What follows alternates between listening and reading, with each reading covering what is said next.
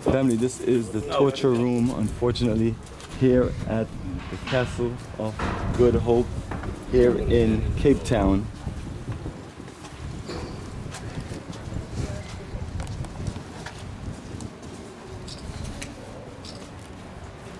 You're getting this one, right? Let's come in! And for those who have traveled with us to West Africa, it looks the same as the dungeons along the coast. You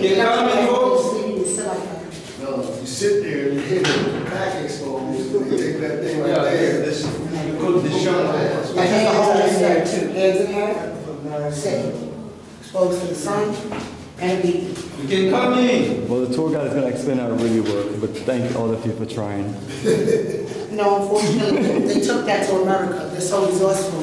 They do all kinds of things with their ships. So guys, this was the judgment room for the criminals. It was going according to your crime. So the judge would stand there and then check your crime. It was according to what you have done, but I don't think there were things that were extremely could have been done by the slaves to be punished so hard. So if you can see, just here, that's where people, according to if your sentence was heavy, you deserve to be hanged. So that was, people would be hanged here in front of others. But it says they would torture them until they admitted guilt, and then they would record that they admitted they were guilty so they could convict them. They would torture them until they said, I'm guilty. Yes, they would do that. That's what it says on the paper outside. Right. Yes, they would be hanged. They would torture them until they had said, I'm guilty. Yes, Forced to confess. Right. They would torture them today, and then the judge would record it. They admitted it. Okay. So then they could justify and punish them. I don't know, you sound. That was it. So like and then there would be sound like a criminal defense. and then they would be locked up here. They would be locked up here. There's this room here. It's a dark room, so it would be closed. Then they would be kept here on this room on the side here.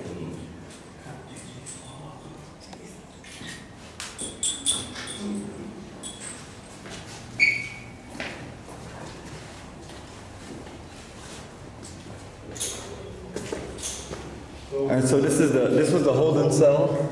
So this is where they were held. Now, Mahutu, if you can just give an explanation. Was it a combination of so-called slaves, or was it military personnel that were behaving bad? Who was all the people that were subjected to torture? They were the people that, because this place was a military place. So it was mainly military people? Yes, military people. Because this, as I've said before, that the commissioner ordered the commander to build this. So it was apparent because of the wars that were there. So basically it was a military area, this castle. It was a military base. And so I want to confirm that the people that were being tortured, were they soldiers? No, not soldiers, were slaves.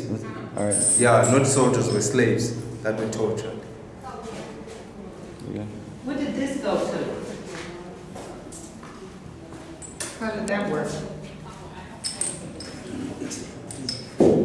Yeah, what did they put in that small hole? They might have People think of the sick slaves. Look at this. So as you hear the tour guide break it down.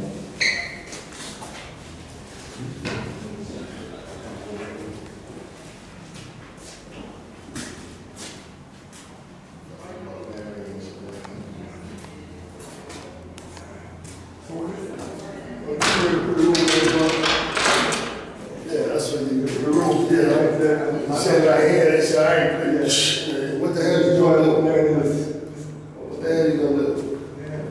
That's all these people think about is wickedness, so family, Yeah. They already coming in chains. They beat the hell out of you. These are enslaved people.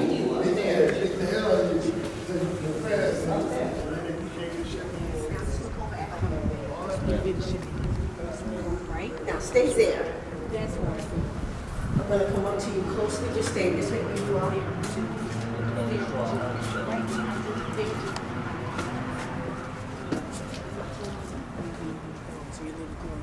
Mahutu, I just realized that this is an exit point. Where's it taking you? At the back here.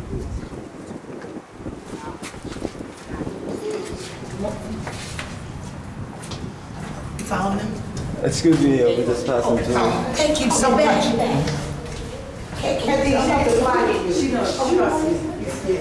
So family, this is the Castle of Good Hope.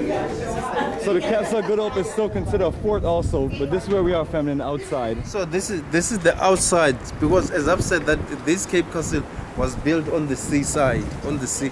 This road here was the ocean. So why don't we see any water in the ocean? No, because the ocean went back as the years go. So the ocean has gone further. So, but during when they built in the 1700 era, the ocean was just here. That's why this road is called the Strand, which means in Dutch or in German means the ocean. It's a Strand Street. So the ocean was just here. And then as the years go, the ocean moved back further. So that's where the harbor is now. Yeah. So if you go up here, as we go up here, outside and up here, there's a balcony here.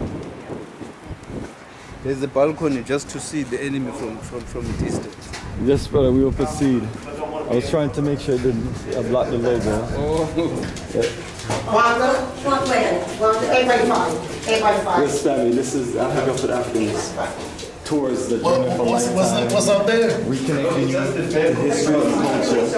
We call roots and culture tours. They don't get separate, they don't get nothing. Just leave, just go. You know what I'm saying? That's why we fight for everything. So, no, we take this serious as far as our education and us understanding our connection to the world. It's not always going to be this glamorous history, you know. Some of it is going to be painful. When it comes to forts and dungeons, you know, that's the history. And that's the history that we build from to keep ourselves strong, family. To make sure these things never happen ever again, and make sure we put ourselves in the best position to win, dominate, and be a people, you know, that comes with a force to be reckoned with. So what does this presentation represent? It just presents the history of Africans.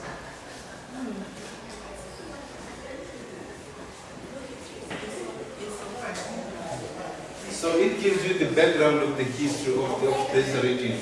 Even here you can see the indigenous African people that were here at the Cape with the Khoi and the Sand. And then the arrival of the, yeah. So yes, family, we're going to take a nice in-depth scope here and break down the tributary 1 all the way to 7. And then on this side, more presentation. So important, family, when you come to these historical sites, take your time, get your reading on, and process the information.